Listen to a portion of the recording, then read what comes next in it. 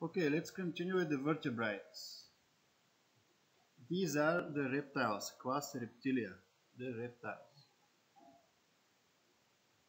A diverse group of vertebrate animals, which are one of the most ancient from all the vertebrates, especially the groups of the turtles and the crocodiles. They very early emerged from the evolution. Like the fish species and the amphibians, they don't have constant body temperature. So their body temperature and their activity respectively is dependent on the temperature of the environment around them. So in the temperate regions, the reptiles are not active during the winters, or very rarely some quite well adapted species for cold weather are active. So it can be said that the reptiles is even more sensitive to low temperatures than the amphibians, because I told you about the newts which reproduce during February here in the temperate regions, and it's quite cold during February in the water, especially in the water.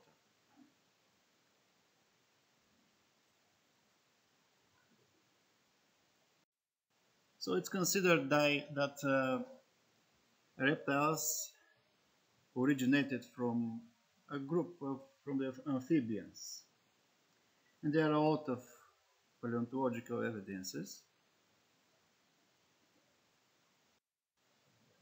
And one of the most ancient order of the reptiles are the Rhichocephalia, or the so-called Tuataras.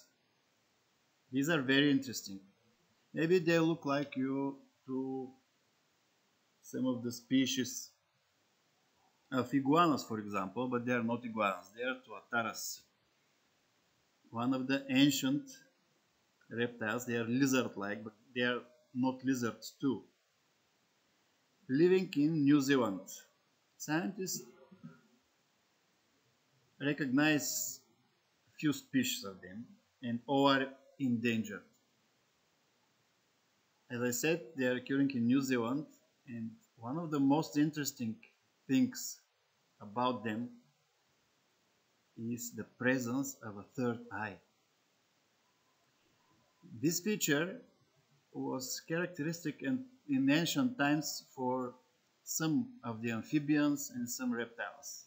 But during the process of evolution, it became a rudimentary organ. And the tuataras, being very ancient reptiles, they have a third eye. Of course, it is again rudimentary, but in the young individuals, it is sensitive to sunlight. So it has a sort of a function, if it's vestigial. And it is a quite becoming quite rudimentary organ in the adult ones, but it's well visible and, as I said, light sensitive in the youngsters. So this is interesting about the tuataras. The other order of the crocs, Crocodilia. And there are, of course, few groups in the crocodiles. So again, ancient group of reptiles, all adapted for tropical areas. Maybe one of the most cold-resistant species is the North American Mississippi alligator, which is occurring quite north and differing from the other crocodilian species that can hibernate during the winters. Of course, some other species of crocodiles also are adapted for relatively low temperatures. For example, the Nile crocodiles, which are one of the most famous, when they occurred in the river Nile, because they are exterminated. The Nile crocodile is not occurring in Nile. You have to know it. and it's a lot quite polluted river and with very heavy anthropogenic pressure. But in the ancient times, in this North African area, especially in the delta of Nile, these crocodiles occurred during relatively cold winters in this region. Relatively cold, maybe if you went in North Africa, you know how the winters are there. No, not temperatures below zero, but it's relatively cold, especially in the water habitats. The true crocodiles is one of the groups, and the Nile crocodile, which I mentioned. There are some species in South America and in Asia. The caimans. These are a little bit different, having these scales above their eyes. And they are a little bit like horns above the eyes, short muzzle and not so big. But some species from South America can be quite large and very, very rarely can attack humans, but it's not their habit. So caimans can occur, as I said, in South America, for example, in the catchment of Amazonka River, or in Asia. There are some very endangered species in the region of Asia, in China, for example. And the alligators,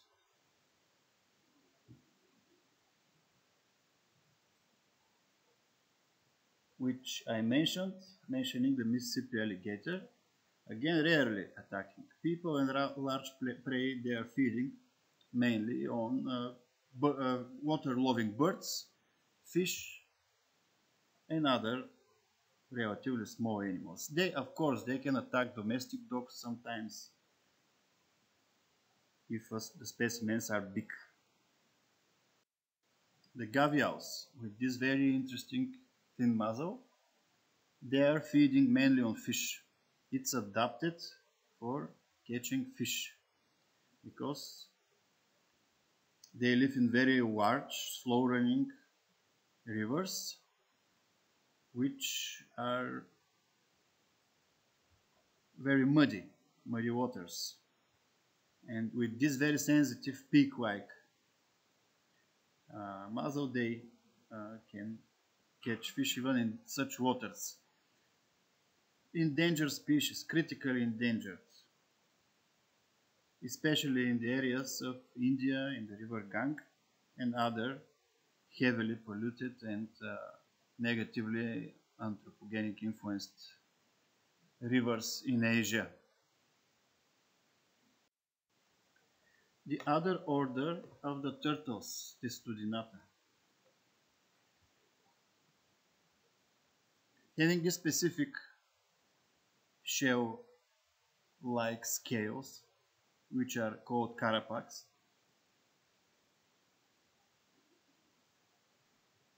The part of the carapax which is on the back is the typical carapax, and this on the belly is called plastron.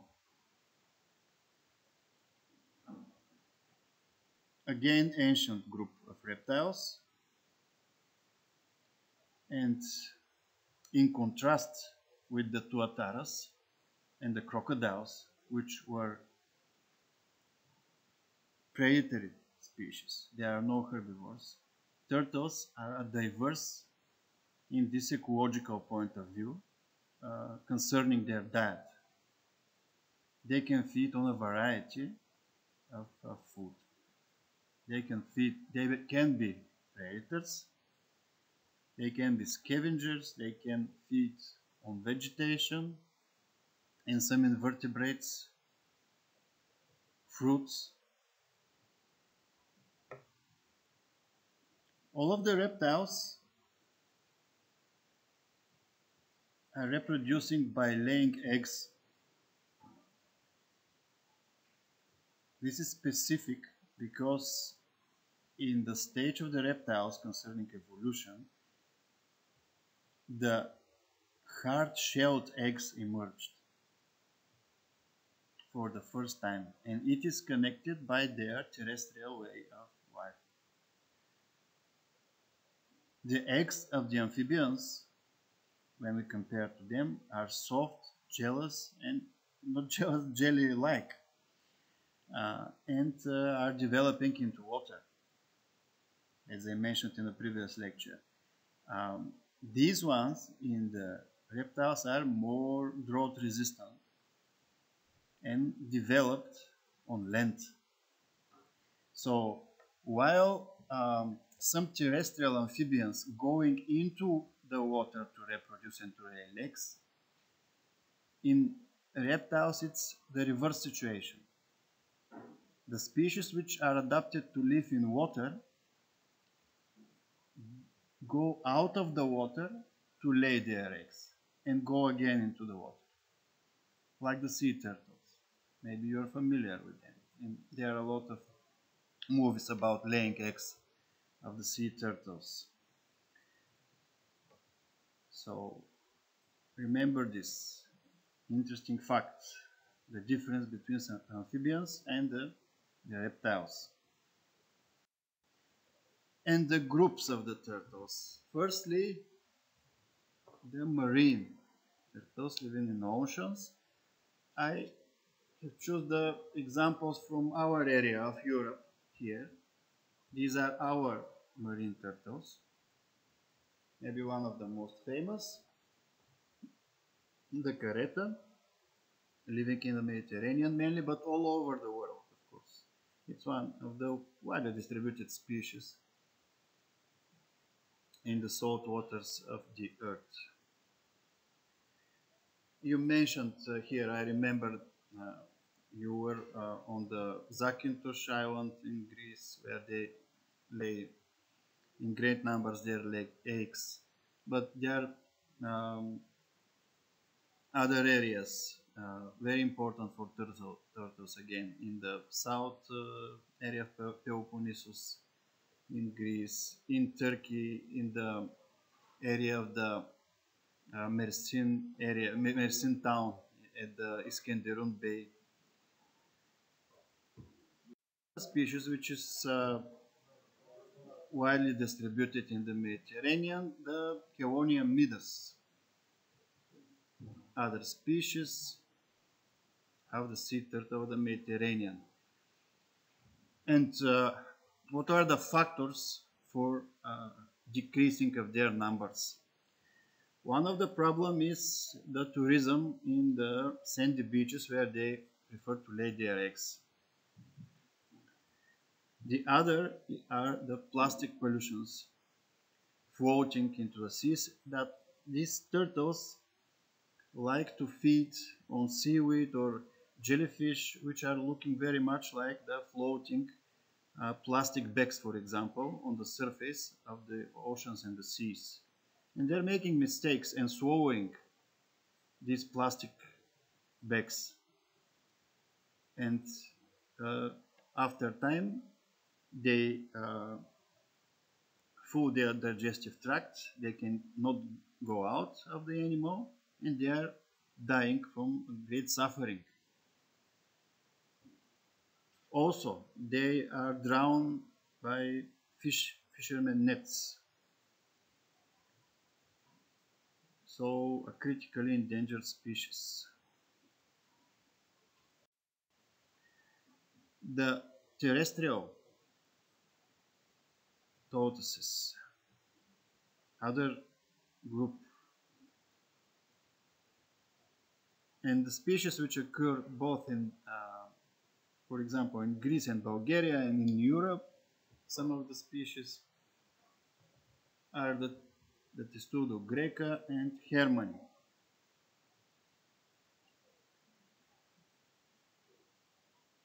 These are vegetarians feeding only on green vegetation or fallen fruits from the trees. Very rarely, especially when the females have eggs inside, fertilized eggs, then they are developing inside them, they can eat carrion carcass.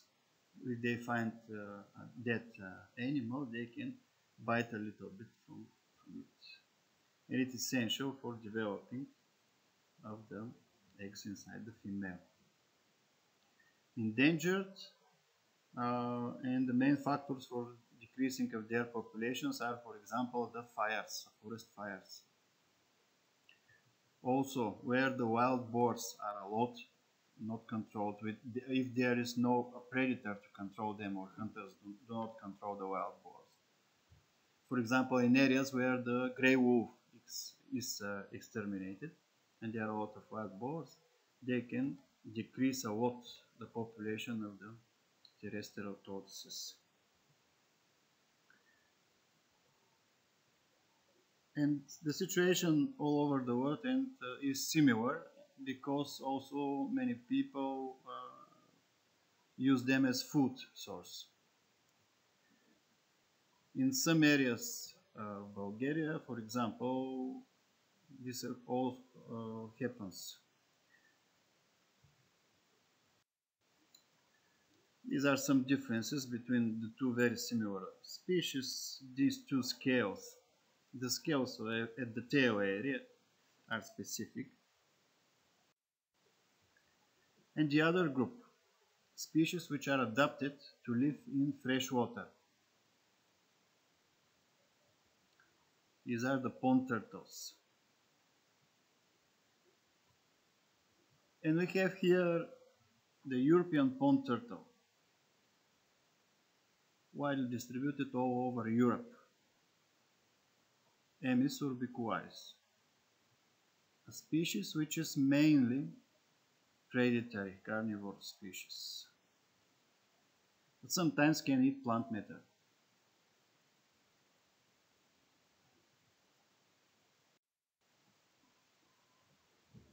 The pond spider Trachemis scripta is an invasive species in Europe, especially in southern Europe, including Bulgaria, Greece, Spain, France,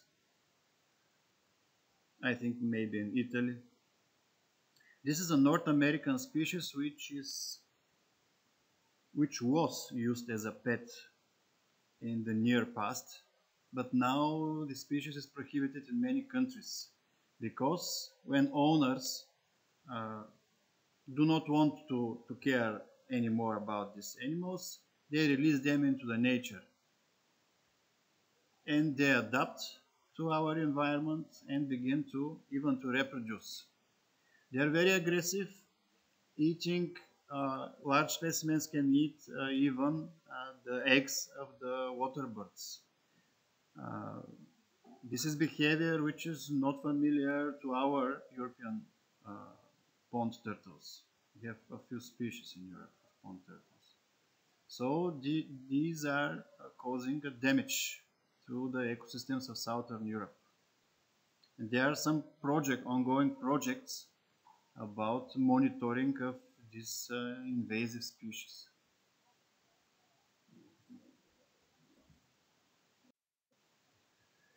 The other freshwater species which maybe you are familiar with are the alligator snapping turtles of the North America. They inhabit the same areas with the Mississippi alligator.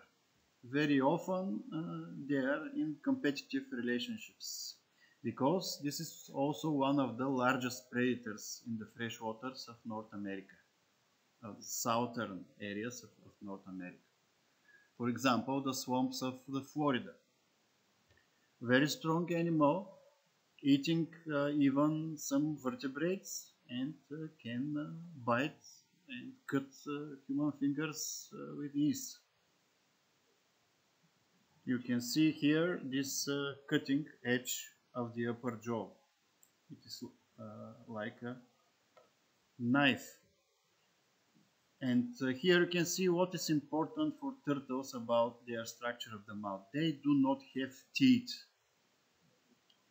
In contrast with the previous ones, the Tuataras alligators, where teeth were well developed, turtles do not have teeth, but they have very sharp and hard jaws, both upper and lower jaw. They cut pieces from the food, it doesn't matter is it plant or animal food, and swallow them whole.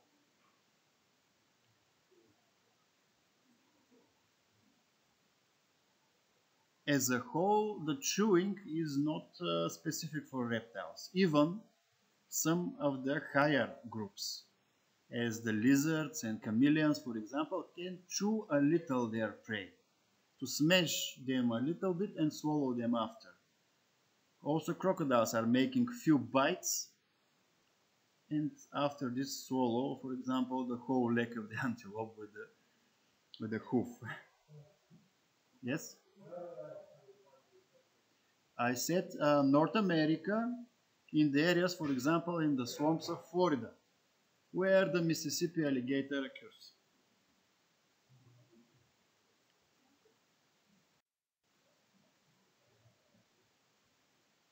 In the order of the scaled, so-called scaled reptiles, considered as higher groups, the lizards and the snakes.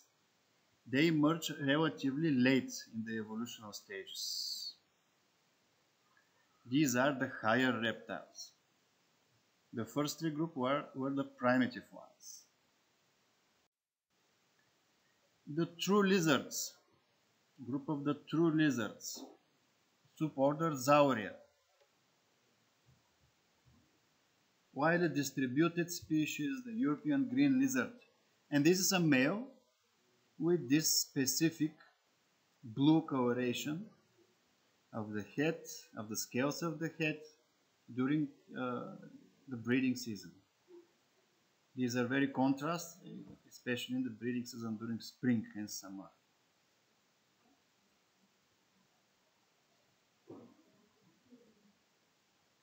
There are, of course, some similar species to these.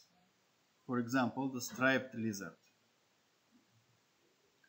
This is with its old Latin name Lacerta viridis, the European green lizard, and the other, which is very similar, a little bit larger, is Lacerta trilineata. The other group of the geckos. This group of lizard-like creatures is distributed mainly in the tropical areas. Very few species are adapted to live in a little bit colder climate, like here in Southern Europe, in Bulgaria. In Bulgaria, there is only one species of gecko. For example, in going south, in Greece, there are two species of geckos. Going more south, in Egypt, there are more than 5 species of geckos. And going more south, to Kenya and Uganda, they have more than 20 species of geckos.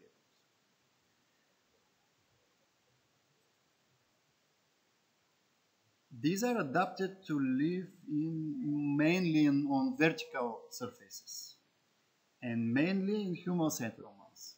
They live on the walls of houses. And geckos are distributed in the so-called Old World, in Africa, Europe, and Asia. Of course, and in some of the islands of the Indian Ocean, for example. For example, on the Seychelles and Madagascar. And what is interesting, most of the species are active during the night. That's why they like tropical areas, because don't having constant temperature of the body, they rely on the air temperature. And the air temperature is high during the night in the tropical areas.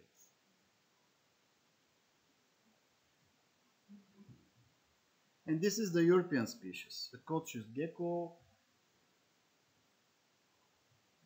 which you can find even here in the region of Stara Zagora city.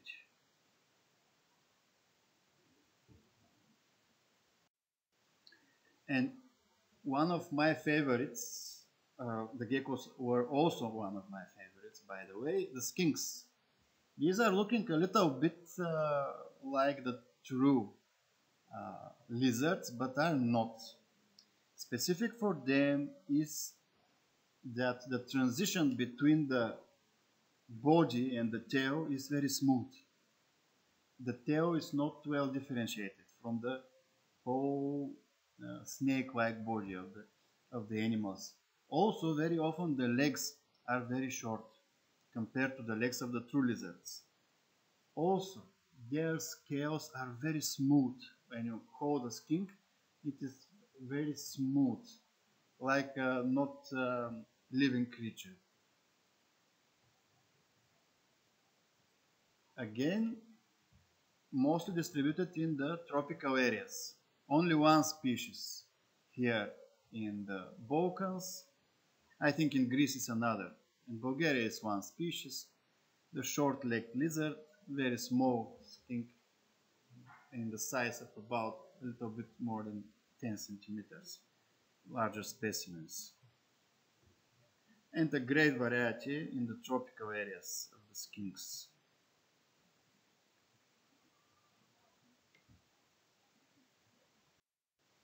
The chameleons, also tropical group of reptiles, but we have two species in southern Europe, and two of them occur in Greece, in southern Greece. The African chameleon and the common chameleon. It is distributed all over the Mediterranean, from Spain to Turkey.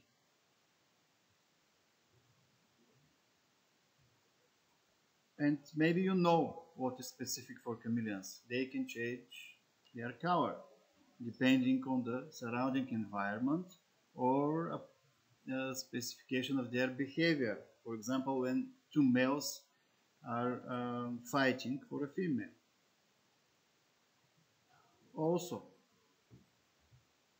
their legs are adapted for climbing on branches of bushes and trees.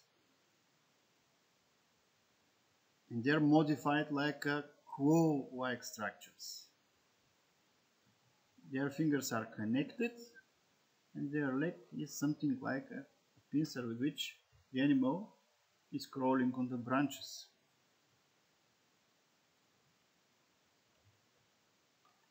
This was the second bizarre thing about chameleons. Also, their tail.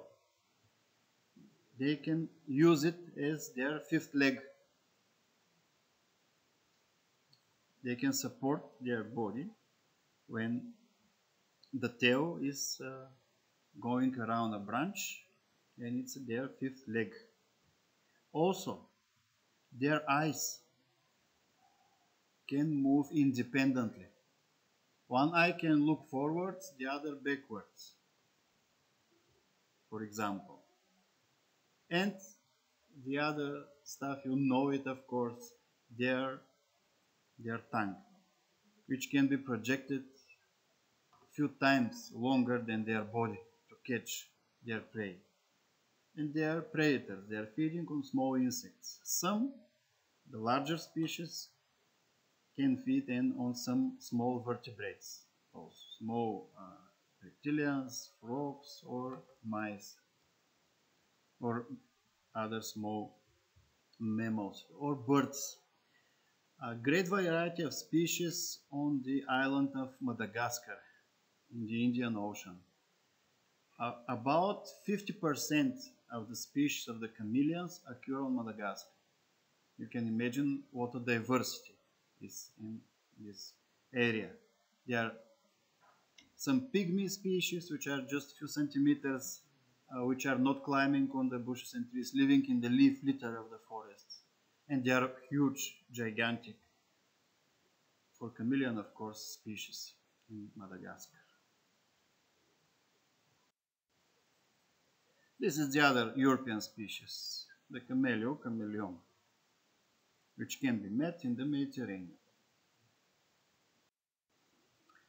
And the snakes, suborder Serpentes, serpents or snakes. These are the youngest in the evolution reptiles. They emerged later. They are the latest group of the reptiles.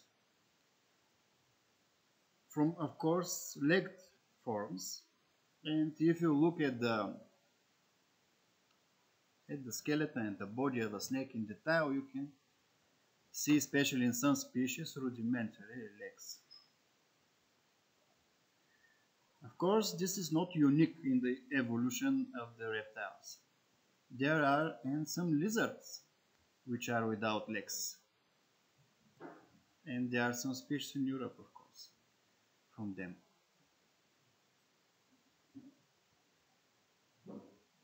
But the snails are mastering it and moving without legs with their muscular body.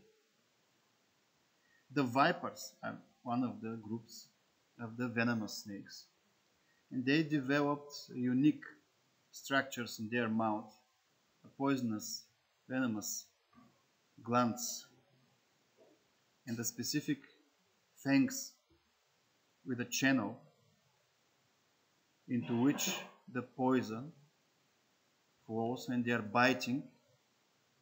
And they are biting by two reasons: to catch their prey, to immobilize it, kill it and swallow it, and for protection. And they are biting people for protection. All incidents with poisonous snakes are concerning the protective behavior of the snakes. Very rare, the reasons could be other.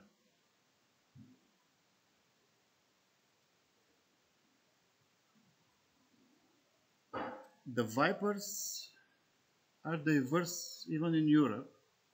There are a few species which you can meet in the European continent. The common viper, Vipera moditis, for example, also occurring in these hills over here.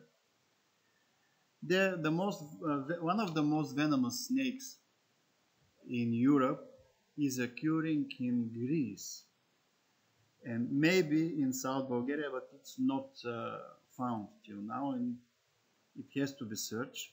The so-called viper from the Xanthi, Vipera xanthina, because it is occurring in the area of Xanthi town. It is a big species, very big, and you have to be careful when you are walking in the woods, in the forest of this area. The grass snakes, these are not poisonous and they are killing their prey by strangling. This is one of the few pictures of mine. This is my hand with this wonderful European rat snake, which is rare in Bulgaria. It's worm-loving species, and it's occurring in very south parts of Bulgaria, but it's widely distributed in Mediterranean.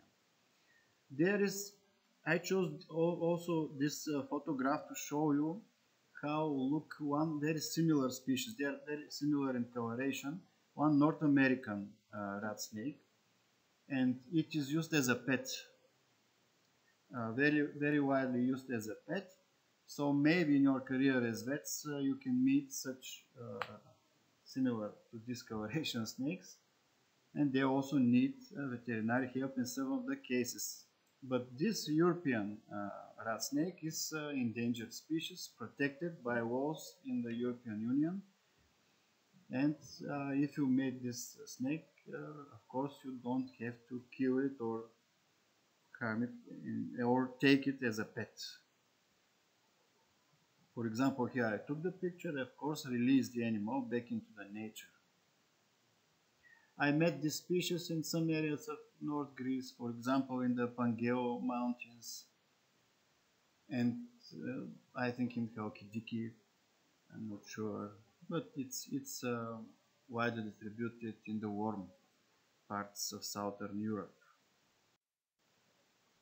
The pythons Maybe you're familiar with them. Again, strangling their prey and swallowing them whole. They are not chewing like all the snakes. All the snakes you have to know are predators. They are not any snakes which swallow watermelons, for example. They are swallowing animals. One of the largest snakes of the world, the Amazonian Amazonian anaconda, the reticulated python living in Asia, feeding on very large prey. For example, small deers, antelopes, small crocodiles.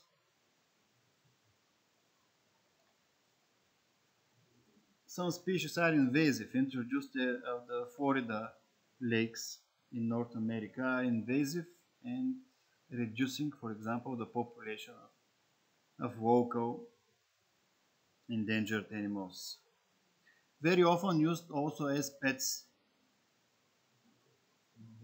So, as future vets, maybe you will meet and some pets like this. There are some variations uh, which were uh, created through selection, which could be yellowish or white pythons, very often used as pets. And the class of the birds. These are our living dinosaurs. So, in the near past, the dinosaurs were thought to be reptiles, but they are not. Dinosaurs originated from reptiles. So, reptiles are ancient, more ancient than the dinosaurs. Dinosaurs evolved from the reptiles and the birds evolved from the dinosaurs.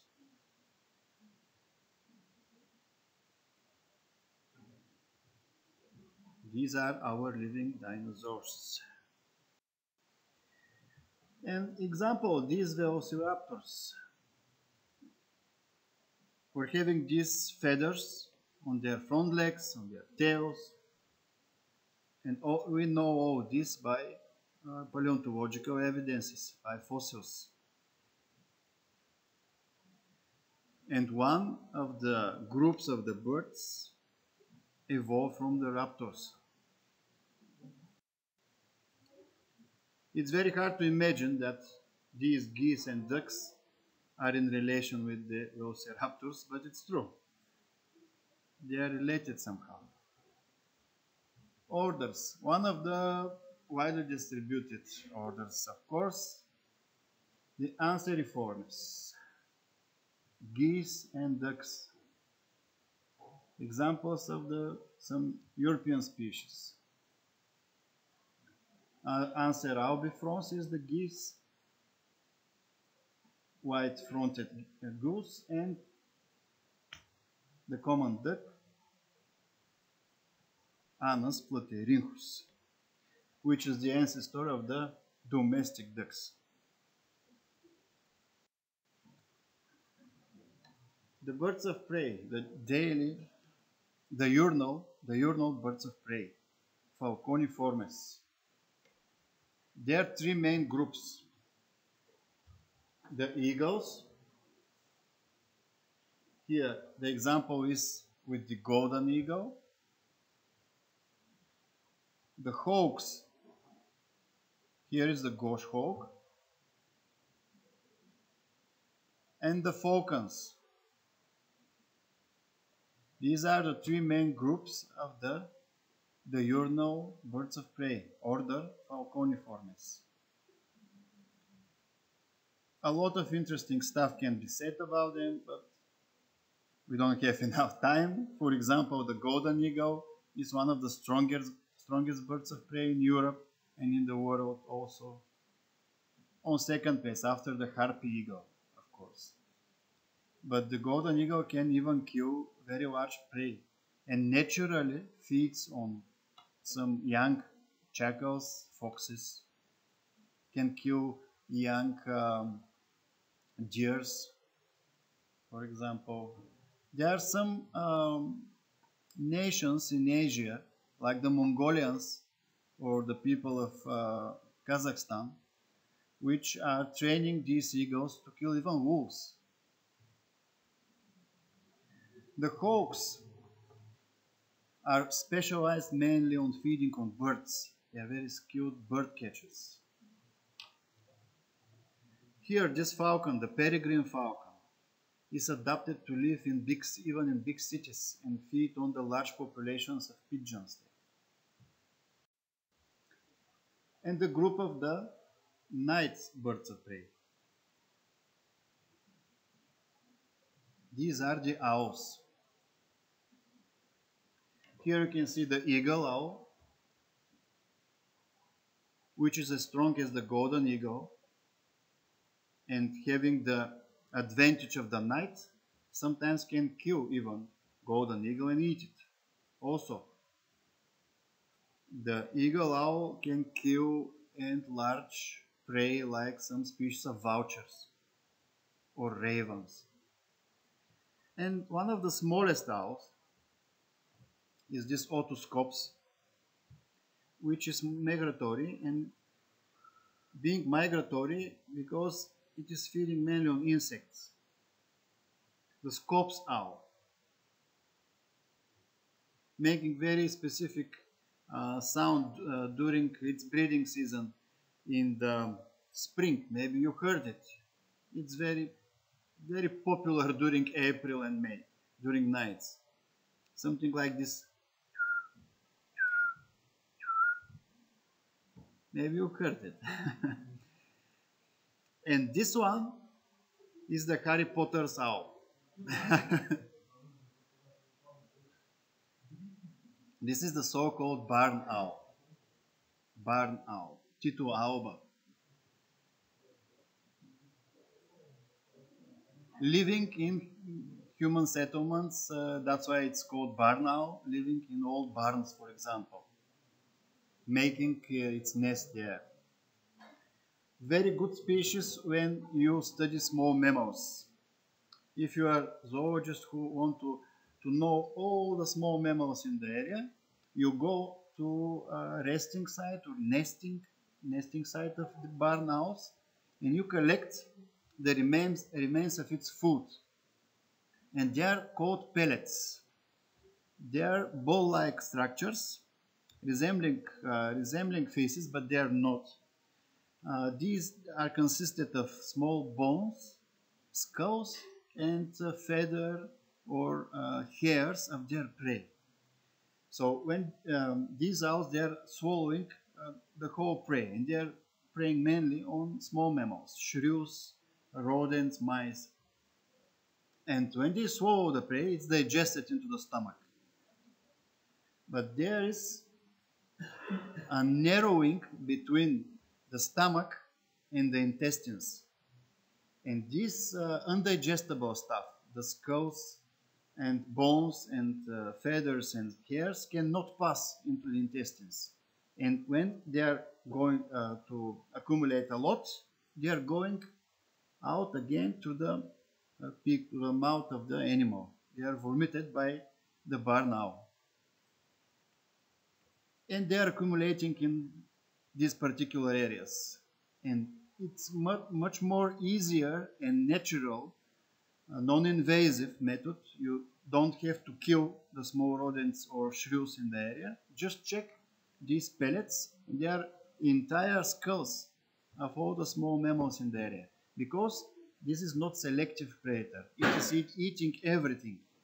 Every species from the small mammals in the area. The pigeons, order Columbiformes. These are again two main groups. Some larger ones, which are called pigeons, and the smallest, doves. Pigeons are domesticated, and some of the species of the doves. So again, as your future vets, maybe you will meet such patients. The hens, order Galliformes.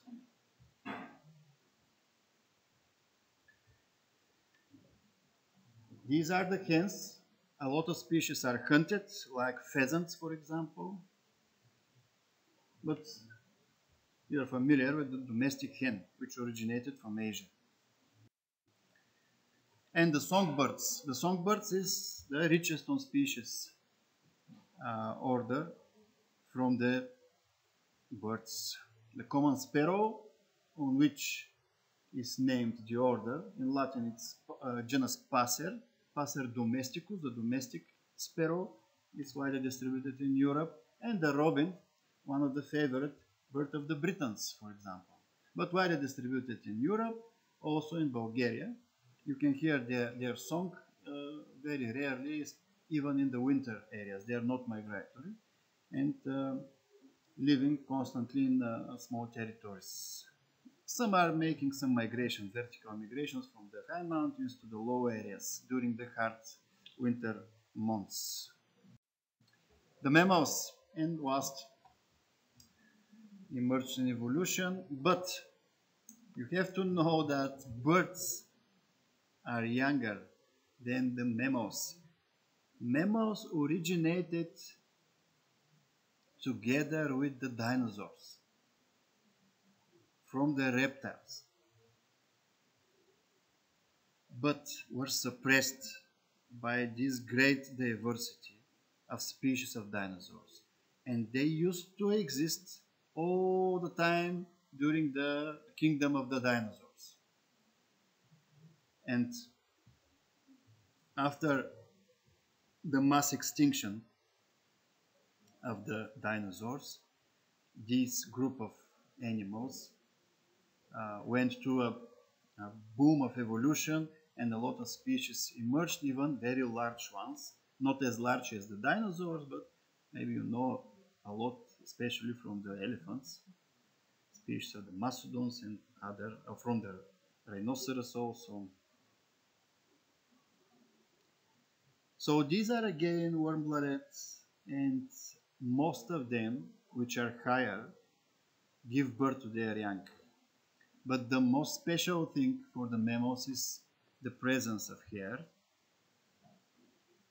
which have a function similar to this of the feathers of the birds.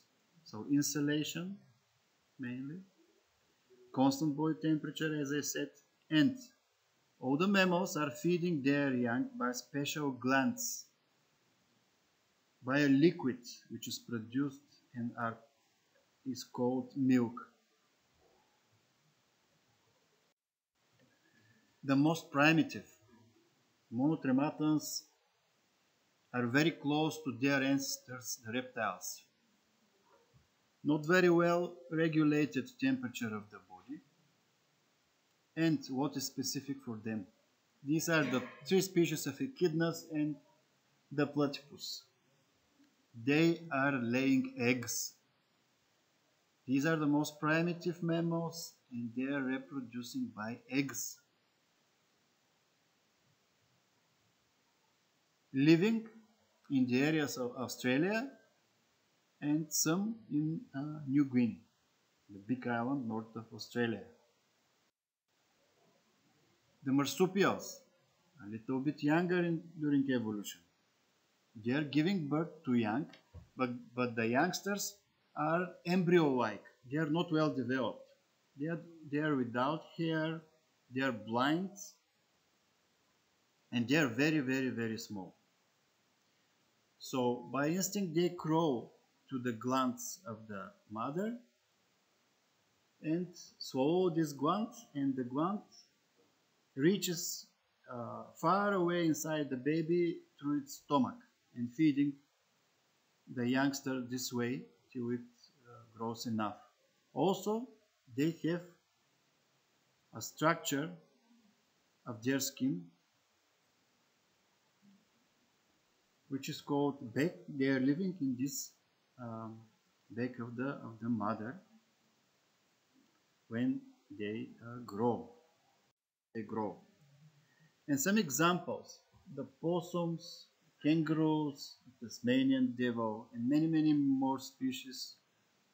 Diversity in Australian continent mainly, but some species of possums occur in the south and the southern part of North America. And here you can see the young Kangaroo in the pouch. This pouch is the most proper term. In the pouch of the mother.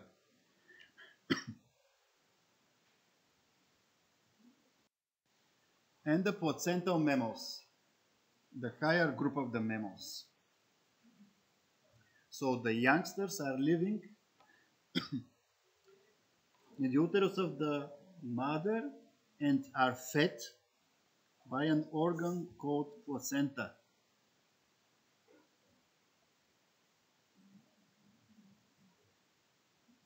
After their birth, they are relatively well developed. They have hair, the eyes are relatively well developed, and their size is quite good. In the orders, some of the orders, the carnivores, these are the families of the cats, or family Felidae, divided into two groups, large and small cats. The largest smaller cat is the North American cougar or puma or, or mountain lion, but it's not a lion. And one of the smallest of the large cat are, for example, the smoked leopard from Asia. The largest cat in the world are the Siberian tiger, is the Siberian tiger.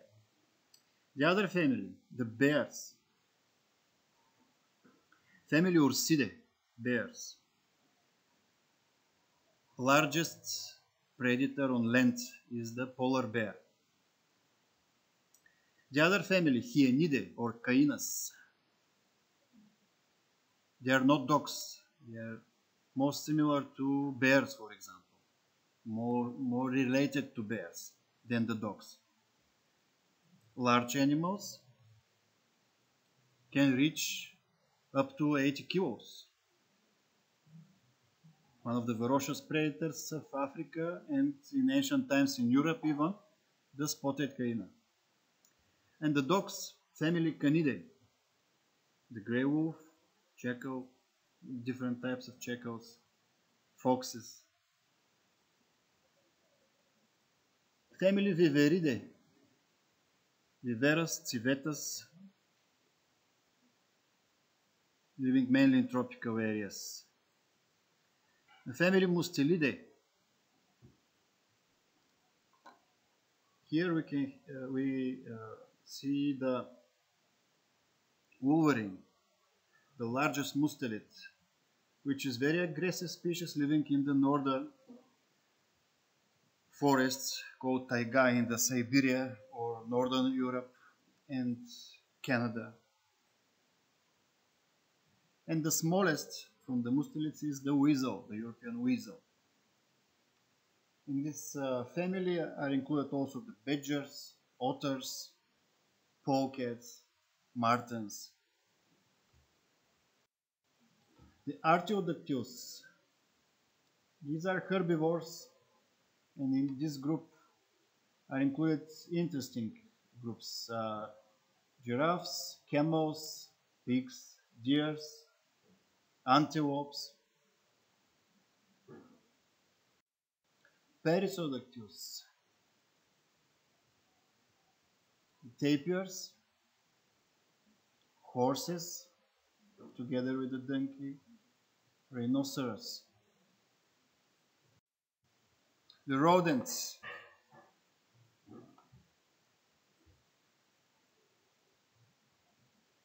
group of the squirrels, mice, beavers, capybaras, and the steppe mice. The lagomorphs, these are the rabbits and hares, and the ochotonas. These are mice-like creatures, but they are relatives to the rabbits and hares. Ochotona, ochotonas.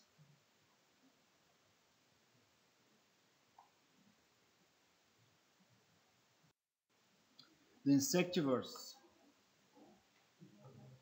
And their name saying that they eating mainly insects, hedgehogs, the moles,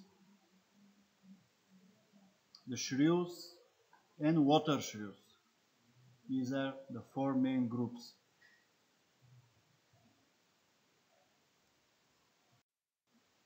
The bats, Chiroptera, order Chiroptera. Again, divided into two groups, two main groups. One are large, are the fruit bats, living mainly in tropical areas, very rarely can be seen in the Mediterranean. There is one species, Rosetus aegyptiacus, the Egyptian fruit bat, which can be met in some parts of southern Turkey, southern Greece, southern Spain, I think. And these ones, which are small insectivorous, microchiropterans, microbats, they are feeding mainly on insects. They are predators. And most of these species are using ultrasound for orientation during the night flights. Many live in caves, many in human settlements, a few of them in tree hollows. Very beneficial, reducing the amounts of the pest insects in some areas. All the species protected in the borders of the European Union. And our order, the primates, again, few groups. These are called cave monkeys or lemurs, galagos. Great diversity in Madagascar, but there are species